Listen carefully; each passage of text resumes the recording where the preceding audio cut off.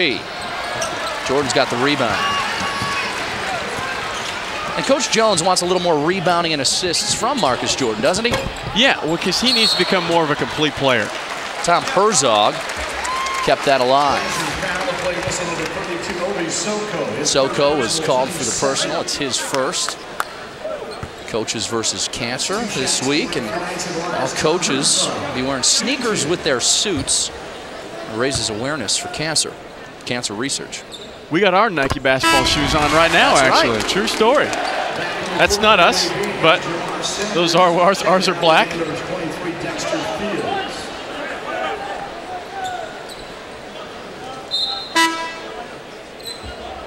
It'll be interesting to see if UCF presses this possession. You know, knowing the fact that they're a little depleted because they have a couple guys sitting out for injuries. It'll be interesting. They're not going to press. They pressed after every single free throw this year. So Coach Jones opts out to kind of save the legs, save the energy, get back and lock down on defense. Down two players, Diakite and Romson. And two of the fastest players for UCF. What a pass from Sanders. Moore got stuffed by both Herzog and Clanton. Big scrum, Taylor Young getting tied up, and it'll be a jump ball. Well, the bottom line is you just don't bring it in against Tom Herzog and Keith Clanton because, doggone it, they're going to block it. Bottom line. They rank 1 and 2 in Conference USA in block shots. Herzog at 2.4 a game, Clanton at 2.3. That's best for top 50 nationally, too. Clanton ranks 31st nationally, and Herzog's 26th. UCF is the best shot blocking team in the country. And at 6.9 a game as a team. Clanton in the paint. Nice feed from Herzog, and one. That's a good dump down by Tom. That's one of the more underrated parts of his game is that he's a pretty good post-to-post interior passer. As you can see, Keith going up strong. Looks like somebody's been working out with the shake weight, Mr. Bauman.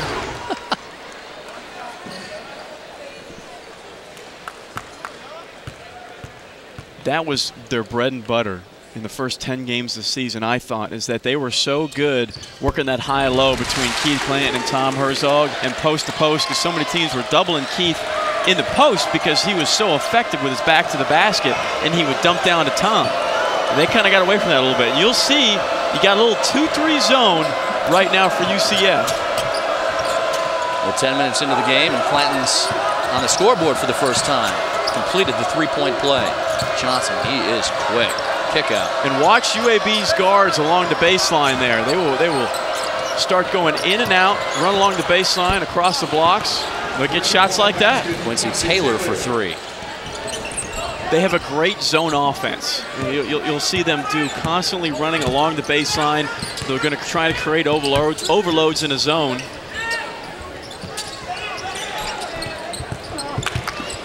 Clanton the hook. Short. The fight for it. Soku's got it. Johnson, here he comes. He's got 4 assists already. Looking for number 5 if Sanders can finish. Johnson here, he is on pace to set the Blazers record for the career assist leader.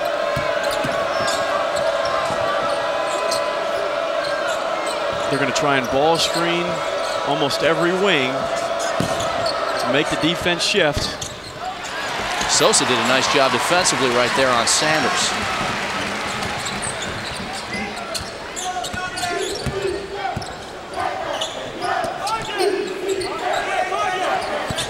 Gainer looking in the post to Clanton. Here's Keith. He's back to the basket. Let's see what move he's got. Turnaround. Missed it. You get the sense a little stagnant on offense for UCF the last 3 or 4 possessions. Moore. That jumper's off the front rim. Keith Clanton. So you don't have anything in transition here. So good job, Isaac Sosa. You know, if I'm UCF right now, I want to run a set. And they're going to run a set right now to try and get some type of bucket.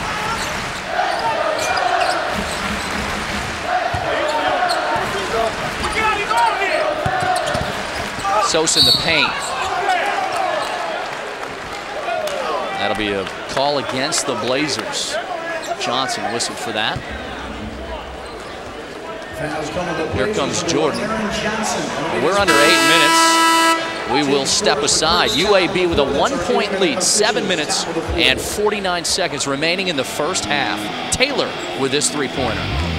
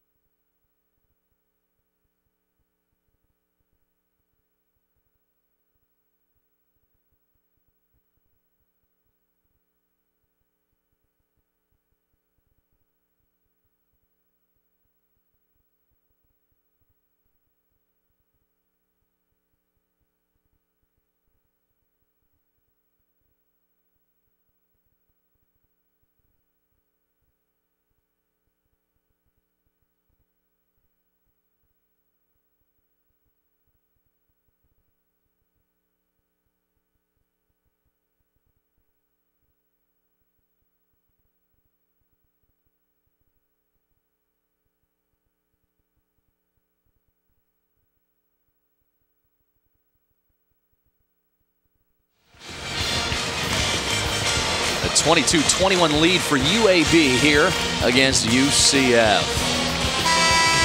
Head coach George O'Leary in attendance. He rounded out his coaching staff this week with the hiring of Al Seamanson to coach the linebackers. He promoted linebackers coach John Skladany to the defensive coordinator position to replace the departed Dave Huxtable, who left for a job at Wisconsin. So O'Leary's staff in place, and there's Keith Tribble, the AD here at UCF. His team's finding unprecedented success this season. Yeah, both the football team and basketball team reaching the top 25s at the same time. Yeah, a historic season for UCF, there's no doubt about it. Certainly hate to see Coach Hux go. You know, he was definitely a fan favorite. That man was born to be a defensive coordinator. Herzog, he's got 10 points. How aggressive is Tom on the offensive end this game as opposed to the last 5 or 6 games? I mean, it's night and day. He's going against a pretty good player, Cameron Moore, defending Herzog in the post. Yeah, that's an important point. I mean, Cameron Moore's no slouch. No. I mean, he could play big-time defense there in the post. Wow, that's Cameron Moore. And that is a great ball fake. You saw 2 UCF players go flying in a good dump down. That's one of the things you could take advantage of, is that UCF is a great blocking team, but they will go for almost every single shot fake. Herzog. That's the spin cycle. Where did that come from? UCF with a 1-point lead. Herzog with 12. A la Kevin McHale.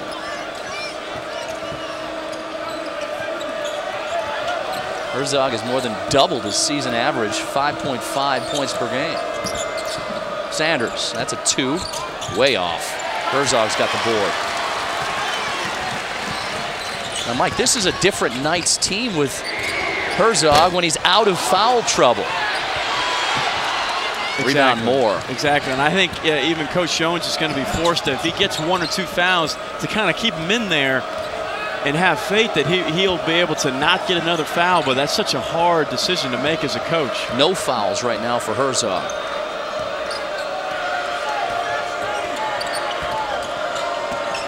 I mean, you just watch how under control Johnson is. I mean, that's a big-time pass. Man. Wow, and he goes at the 7-footer, gets it to drop. I mean, Johnson's not more than 5'9", 5'10". Listed at 5'8". 5'8", with no hesitation whatsoever on taking at the 7-footer Herzog.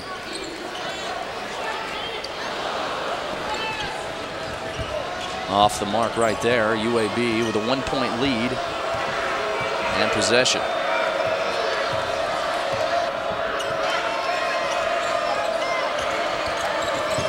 UAB is going to take their time. They're going to run their set. There's a lob. Ooh, they missed him. Here's Moore in the post, going at Herzog, and with a right hook, gets it over the 7-footer. That's a good move. And I think when Moore, puts on some weight, he's going to have a chance to be really, really good in this league because he's got the tools, he has the athleticism and the length. If he puts on a little weight, be able to bang with the big boys, he's going to be something to watch. Right through the hands of Herzog. Jordan put it on the money. Substitution for UAB, back line number 20. Bright House Sports Network has BHSN.com online, the leader in local sports. Bright House Sports Network is a 24-hour local sports network dedicated to sports fans in Central Florida and Tampa Bay. We provide in-depth coverage of local sports, including high school, college, and professional teams. So log on, BHSN.com for video, blogs, scores, and more. UAB with a 3-point lead. Here comes Aaron Johnson. Johnson with 6 points and 4 assists in the early goings. UCF's going to sit in a zone right now. They're going to switch up defenses to try and save their legs throughout the course of the game. Way off the mark. And it'll be UCF ball. Is that going to go against Moore? I think so. Yes, it will. Mike Davis didn't like that one bit. That turns it over to UCF. Knights basketball. Didn't really catch it from that angle, what Moore did. But nonetheless, that's why we don't have striped t-shirts on. He got tangled with Sosa. Jordan into Clant. Clant was looking for Sosa.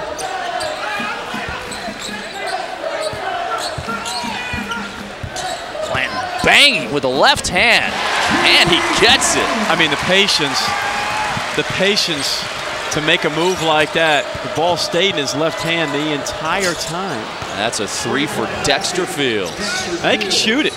You talk about how athletic they are and how strong they are when they get to the rim, but you also forget the fact they can shoot the 3 too. That's offensive. Yeah. He had the step. Marcus didn't need to put his shoulder down. Was he going he had the to step, the left? Was he using the left hand, Mike? And he pushed up. I know. And I'm laughing only for the reason, if it's your first time watching UCF, is that Marcus goes to the right 99.9% of the time on offense. And he had it. That was a good move. That was the right move to make. But that push-off, that's a good call. It's one of those unique parts of Marcus Jordan's game. He's a left-handed player, although anytime he's going to the hoop, he's using the right hand for the layup. And he's driving right. UAB now with a 4-point lead.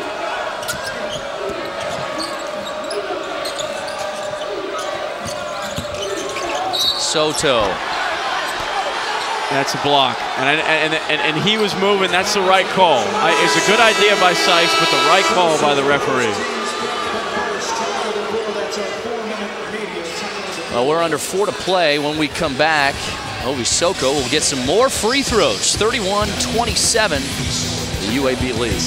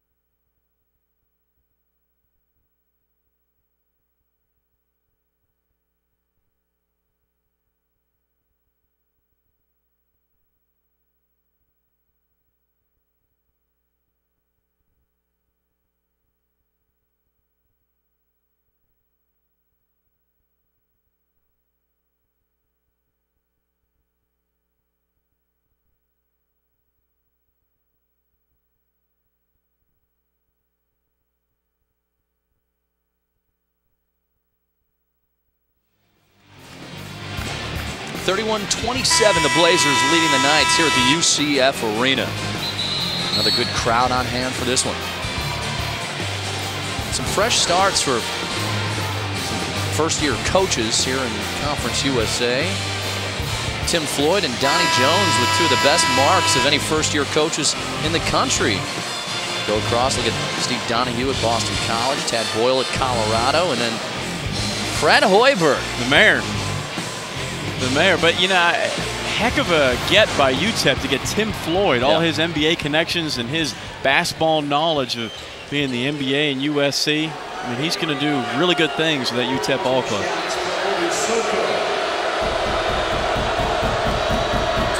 UTEP tied for the top record in CUSA. Soko makes the first.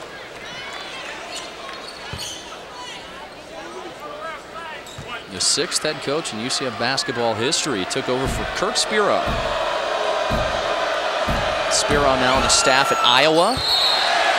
That's an air ball, and the crowd will be on Soko for the rest of the game. Now, it's not like this Knights crowd invented the air ball chant, but what they do in a unique way is they will continue it every time Soko touches the ball for the rest of the game. Yeah, and then I think it's going to be amplified even more that it was off free throw.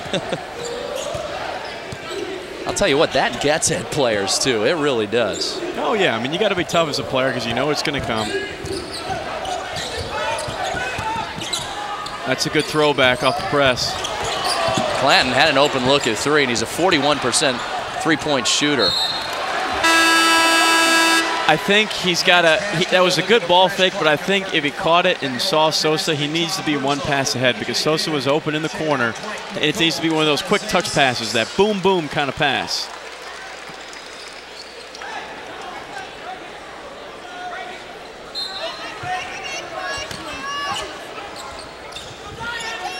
Gaynor and Herzog back in the game. Clanton thought about it again. And here's an open look. Good throwback. Oh, Gaynor over the back. Yep, it's good hustle by PJ. Excellent box out by UAB, though.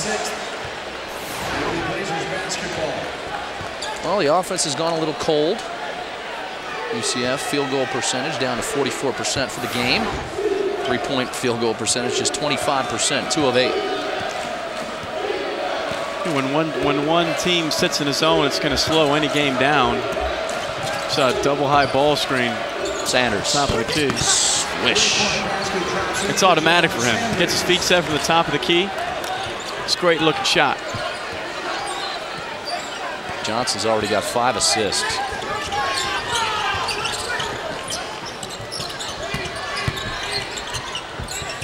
Gaynor for 3.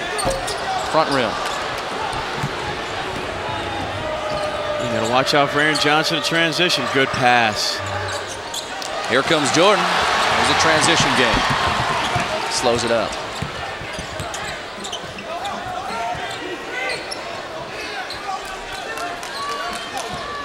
You'd like to see a set for UCF. UAB's done a very good job of guarding UCF in the half court in the last 5 or 6 possessions. Herzog in the post.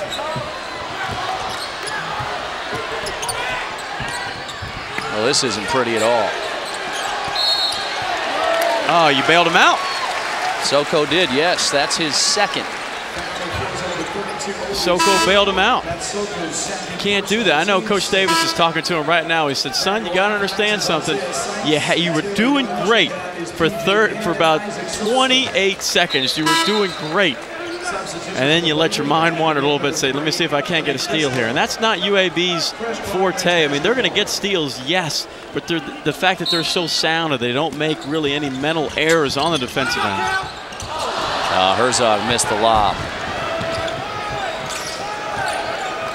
Blazers with a chance now to extend their biggest lead of the game. UCF back to man-to-man. 35-27 the score. Blazers have the 3rd best record in Conference USA play. Sanders may have gotten away with an extra step right there, but he missed it anyway. Fields defending Jordan. Clanton got stuck behind the hoop. went off the backboard. Johnson. Blocked by Herzog. It's a good time to get on transition. Boy, UAB gets back in a hurry, don't they? Taylor Young for three. Swish. That's big for him. That's big for two reasons. One, that means UAB has to start honoring Taylor Young, and it was a good job of Marcus Jordan not forcing anything in semi-transition and finding the open Taylor Young.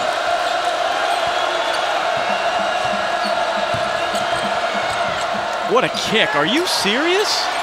What a kick. Wow. That's backcourt.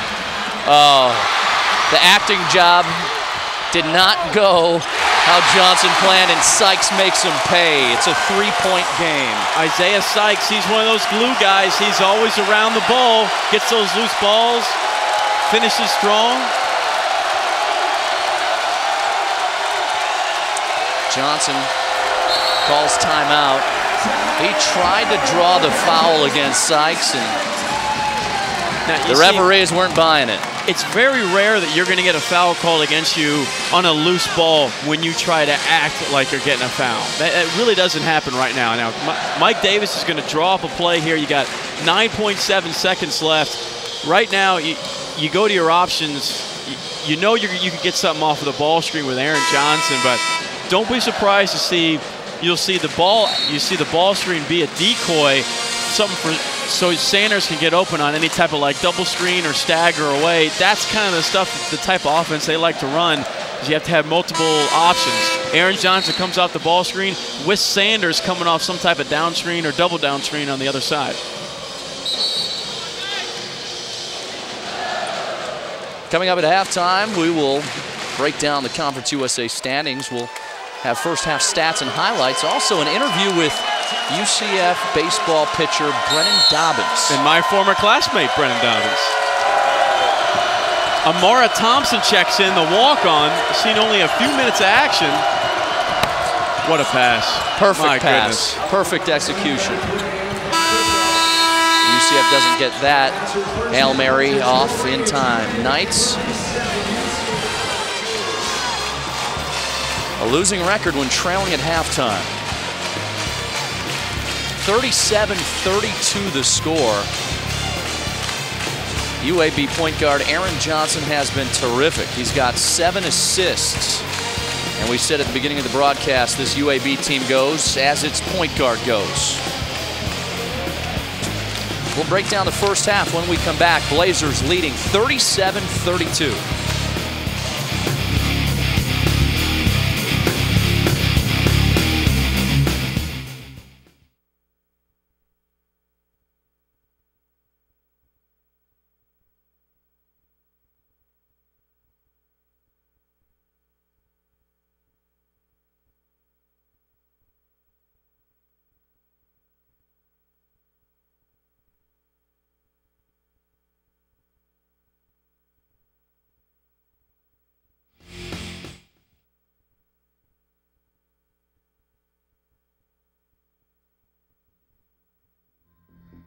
From the UCF Arena at Knights Plaza, this is the Bright House Sports Network Halftime Show.